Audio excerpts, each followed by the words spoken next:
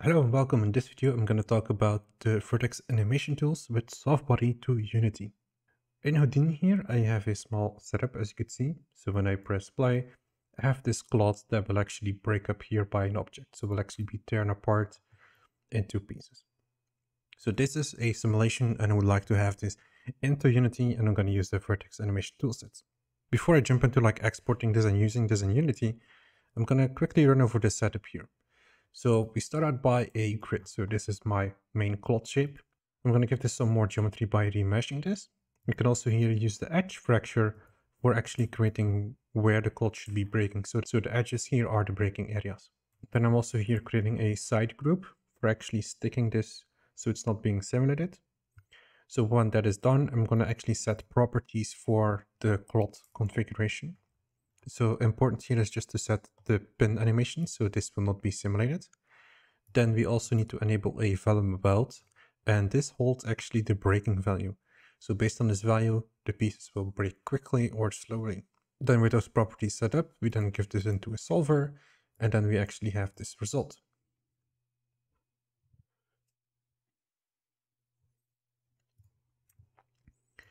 And the sphere itself is just here, this sphere that just moves over time, so nothing special there.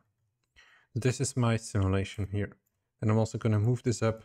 So my pivot point is here in the 0 position. And that is my simulation. So I have this null node that I'm going to use and reference to for later.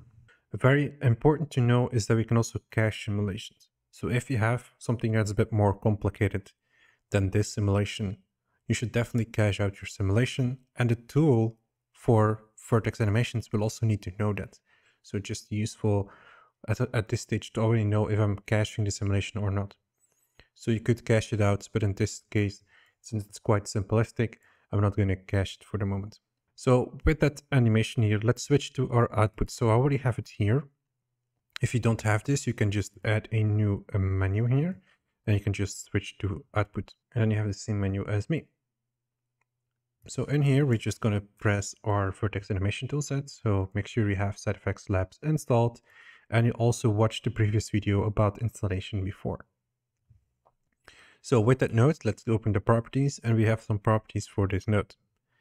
So first of all, we need to set a mode and engine. So we are currently going to use the soft body mode. This is mainly again used for cloths or anything else that is a soft body. So important here is that our topology or the poly count stays consistent. So we cannot suddenly move points or add more points over time. So that's important to know. If you're going to add or remove points over time, you have to go with dynamic remeshing. But for now, since we're just breaking this cloth apart, soft body is fine. Then we're also going to go into our game engines and we're going to set this to Unity. So the tool knows that we are going to output Unity information. Then we have our frame range. So it's going to go from 1 to 100. We can customize that if you want to. So for my scene, it's actually more than good enough to have 100 frames.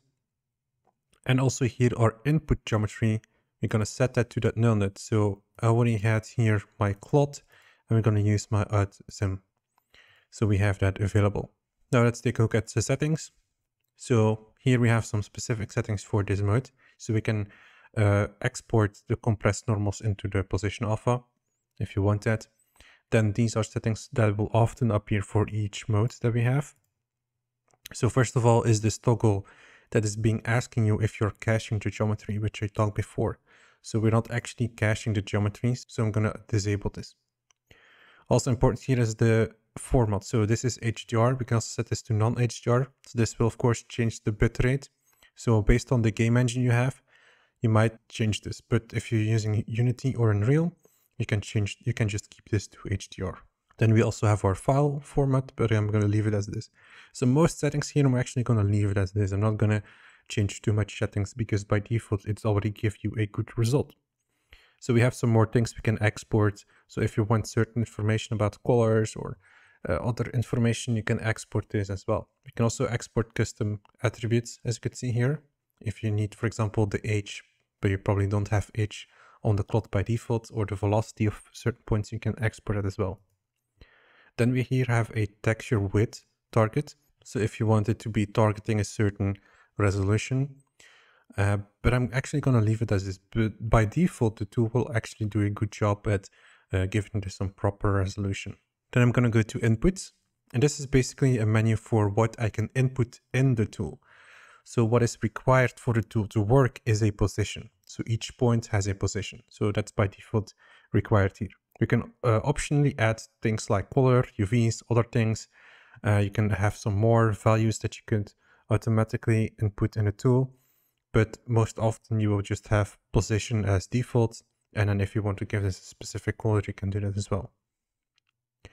Then we're going to go to export, and here we're going to set our path. So this is where my file will be located. So I'm going to rename this to, for example, Unity Clot.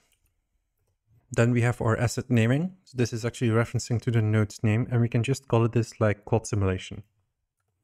So Clot Simulation.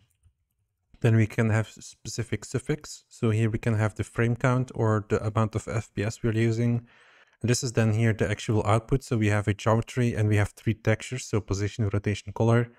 And we also have an output for Unity material.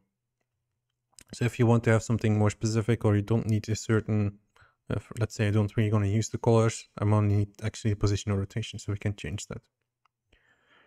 What is good to know here is that the FPS, so here, as you could see, like we can add this to the suffix naming. So here all the way down, we can actually see our Houdini FPS. So right now it's set to 24. So that's the default here in Houdini. If you want this to be actually at 60 FPS, you can fill in 60, and then you can export this at 60 FPS. Then we have some advanced settings. I'm not going to touch those settings. We also have target engine. I'm not going to touch these settings. And then here we have our actually guide and packages for installation. So if you're not sure what you're doing, click on this button and it will help you with some information. So we're basically done with the settings. And like I said, we're going to leave most settings by default, and we're ready to press render. So if everything went right, you should have this folder. So we have our geometry file, we have our texture files, so these 3 textures, and we have specifically for Unity a material function or a material setup file. So with that, we're gonna then go into Unity. So here I'm in Unity, and I'm actually using a quite latest version. So I'm using Unity 2021.2.0b9. So use something that's very new, because there are some special features or unique features that we're actually going to use. So I already here have my folders. So I want to have my soft body simulation, and I'm going to import my files here. So in this case, I can actually just select everything and just copy it over to Unity. You could also decide to directly export this into Unity. That's also something you could do. And now I have this folder structure as well. So importantly, first is go to our geometry, and we need to give this a specific properties.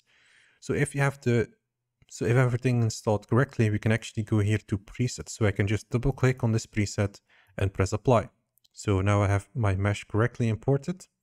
I can just drag it here in my scene. So let me move it a bit here in the middle. Then let's go to our textures.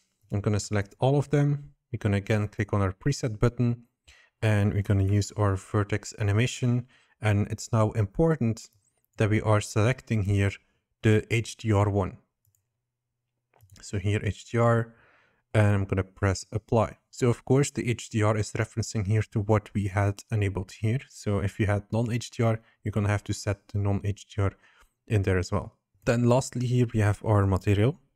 So here we have our material, and the only thing we need to do is to set our textures. So by default, it will automatically use the shader from the soft bodies. So that is something that is installed by the package. And we only need to plug in our materials. So let me here click on the log. Let's go to my textures, and we're gonna here have our color in the color, of course. We're gonna drag our position in the position number 1, not the position number 2. Be careful with that. And we're also gonna have our rotation here in the rotation. So these are my 3 textures now being used in the system.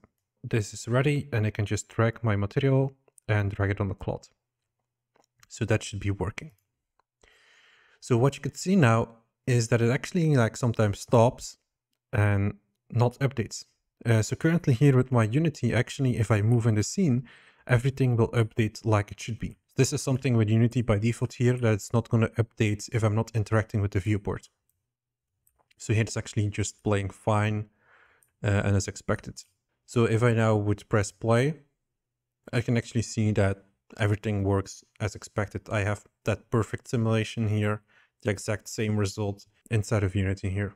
So by now everything should be working fine. There are some more settings we can play around with, so it's automatically going to play. We can set a certain play speed, some certain frames, or FPS is the same as in Houdini.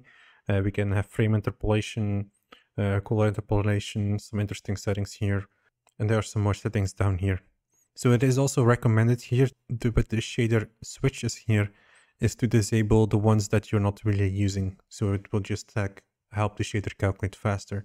So some of these switches, enabling them will actually add a bit more to the shader. So it's just important to know is that if you don't use, for example, the load color texture, then don't need to spend extra resources calculating that. So important as well is you might be interested in editing the shader, because you might want to add a few more things. So we can here press edit, and it will actually open here your shader. So I would recommend you not editing here directly. I would go here to the package, and you will find here your shaders, and actually make a copy of the graph. So very importantly, just make a copy and put it here into your folders of your project assets. It's just important that you're not overriding these. I can heavily recommend you doing that. Also a bit more understanding of this graph. So here we have our main node, which is calculating some of that vertex animation. And the output here directly goes here in the vertex.